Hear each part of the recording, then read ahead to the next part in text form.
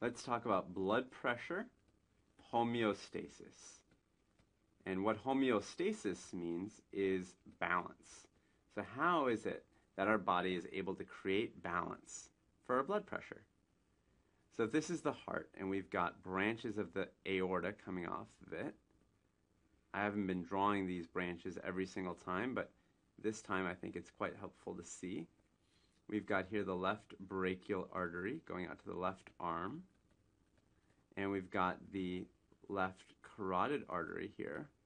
And again, I'm writing left and right from the perspective of the person whose heart this is. And you've got here the right carotid artery and the right brachial artery. So this is blood going to the right arm. And we've got blood going to the right neck. One interesting thing, if you look at the right carotid, is that it bulges right here. In fact, both sides do. And they bulge right before they split. And so that bulge is actually called the carotid sinus, right here.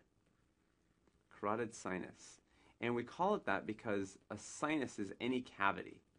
And so this is the right carotid sinus, and this is the left carotid sinus.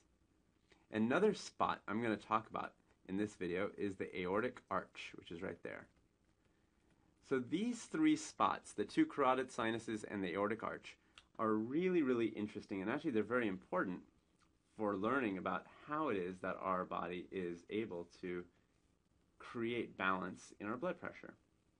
So at the top I drew kind of a blow-up version of the carotid sinus, and at the bottom is the aortic arch. And if you look closely under a microscope, you'd see nerve endings on the outer layer of the vessel. And so these nerve endings basically join up and form a nerve, and these on the carotid sinus do the same thing. And they are basically going to form two large nerves that go off, and they send information about what's happening in the blood vessel, specifically about stretch.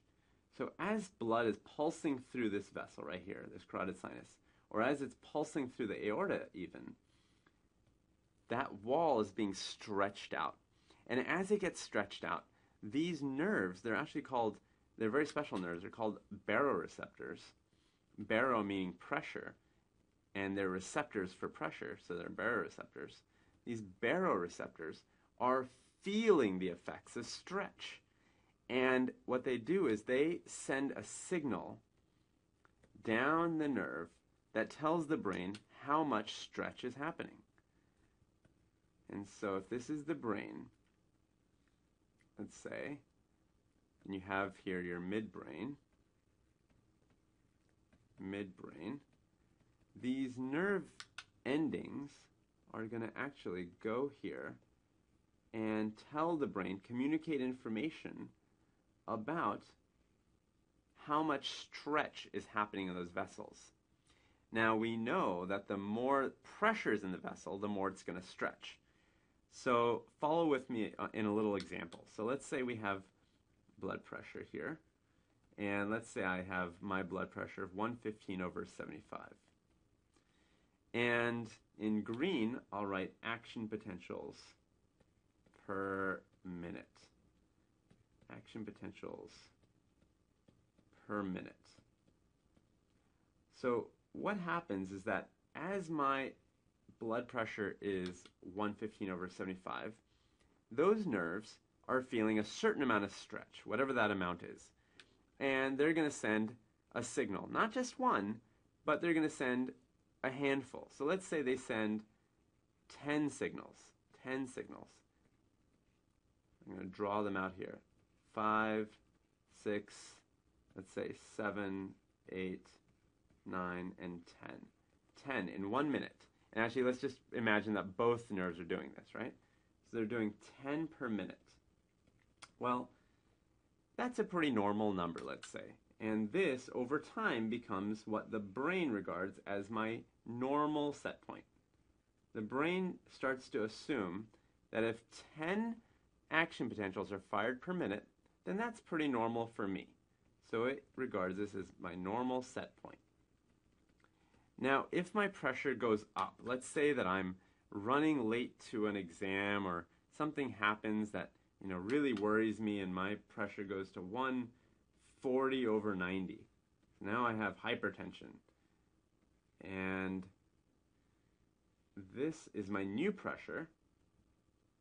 This would be much higher than normal. So my body would register this and my nerves would start firing, let's say, at 30 times per minute. 30 times per minute. So if they're firing at 30 times per minute, then my body is thinking, or my brain is thinking, well, that's higher than normal. So this must be high. It regards this as high. And on the flip side, let's say that, I have, let's say I cut my arm and I lose a lot of blood and my blood pressure starts to fall.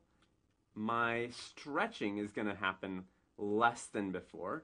So it's going to send less action potentials per minute, maybe only 7 per minute.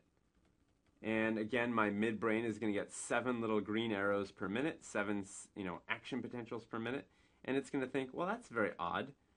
Before it was 10 per minute. So this represents a fall in blood pressure. So now you have high blood pressure in pink and a fall in blood pressure in blue. So what exactly can the brain do? What can the brain do to help normalize or create balance? So let me write that over here. Let's write response, question mark. Response. So the body has a couple of strategies, and they're basically summed up in the autonomic nervous system. Autonomic nervous system. And there's 2 major branches of your autonomic nervous system, or 2 parts to it. Let's say parts. One is called the sympathetics. Sympathetics. Almost like sympathy. And the other is called parasympathetics. So very similar words, except the word para is in front of this one. And I want you to remember now that there's a formula, and I'm going to write that formula down here just to remind us that pressure equals flow times resistance. And additionally, I want you to remember that flow, this one right here, is going to be related to stroke volume times heart rate. So if I can do anything, if my body can do anything to raise the stroke volume or the heart rate or the resistance, then my pressure will go up. And vice versa, if I can drop the stroke volume or heart rate or resistance, then my pressure will go down. Okay, so what the sympathetics do is they have an effect on the heart and the vessel. So the heart and the blood vessels. And these blood vessels are all over the body, not just the carotid sinus or the aortic arch. I'm talking about all blood vessels. And so the sympathetics are going to, for the heart, they're going to increase the heart rate. And they're going to increase the stroke volume. And the parasympathetics do the opposite. They actually drop the heart rate and drop the stroke volume. And the way that they do that, the heart rate is controlled by how many beats you get per minute. Obviously, that's the heart rate. And the sympathetics are going to cause the heart cells that control that to work faster. And the parasympathetics will slow them down. And for the stroke volume, the sympathetics force the heart to contract harder. And then you have more volume of blood gushing out with every beat. And the parasympathetics make the heart work less forcefully. So you have less blood gushing out with every beat. And the sympathetics, finally, they actually cause vasoconstriction. Vasoconstriction.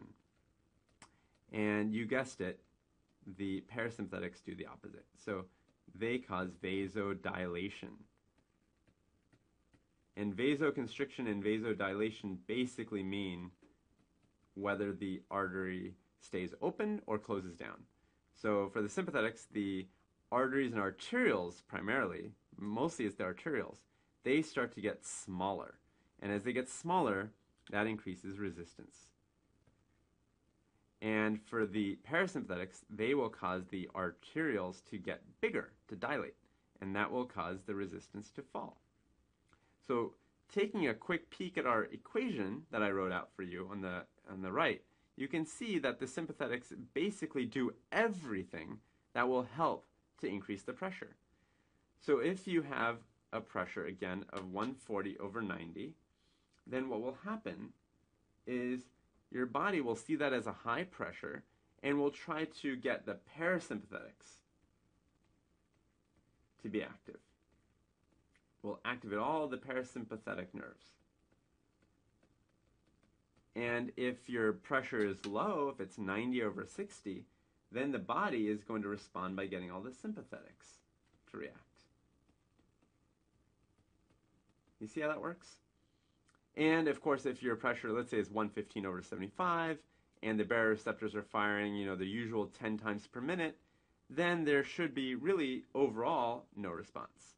So here you would really get no response. Because the body is thinking, well, everything is already balanced, there's nothing for it to do. So this is how the body is able to control blood pressure in a rapid way.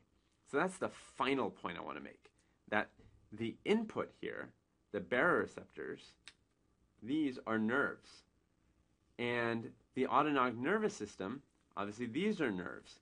So the information going in is the baroreceptors. The information going out is the autonomic nervous system. And all of this is happening rapidly. This is all very rapid. And when I say rapid, I mean on the order of kind of seconds to minutes. So within seconds to minutes, this response can happen. So this is a fantastic example of how your body can take in information really quickly and really respond quickly to help keep your blood pressure balanced.